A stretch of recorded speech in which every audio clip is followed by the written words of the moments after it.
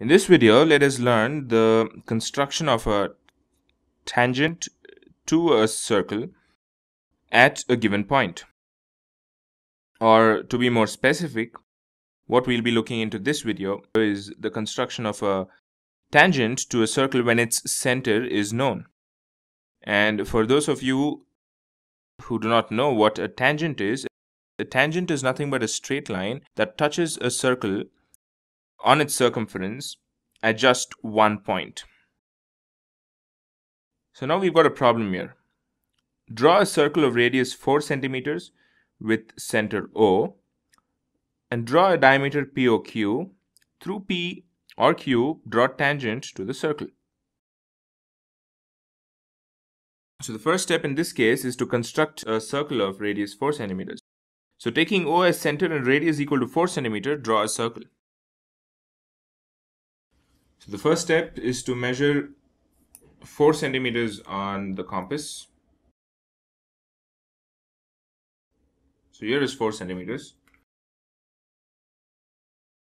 So first you need to take a center O. So let this be center O. And using the O as center, draw a circle of radius 4 centimeters, which I've already measured on the compass. So now I've done the circle. Now draw a diameter POQ is what the question says. So let me draw the diameter POQ.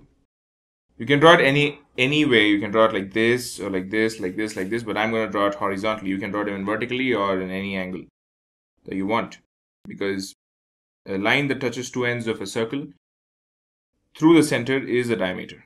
So that's no problem. So here is the diameter. So POQ. Now either at P or Q, draw a tangent to the circle is a question. Draw the tangent at Q. So the first step is construct PQT equals 90 degrees. So we need to construct a 90 degrees at Q. So first, keeping the compass at Q and drawing an arc of any convenient radius that you want,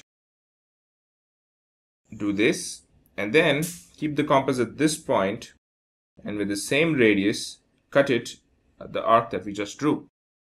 Now, keeping the compass on that arc that we drew, which intersects the arc that we earlier drew, draw another arc.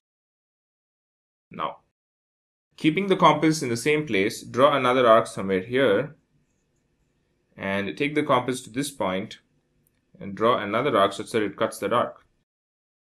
This is a 90 degrees. Make sure that the 90 degree line passes through the point Q and also extend it. Now this is PQT extended to T dash. So therefore TQT dash is a tangent to the circle that we just drew. So this is how you draw a tangent to a circle when its center is known.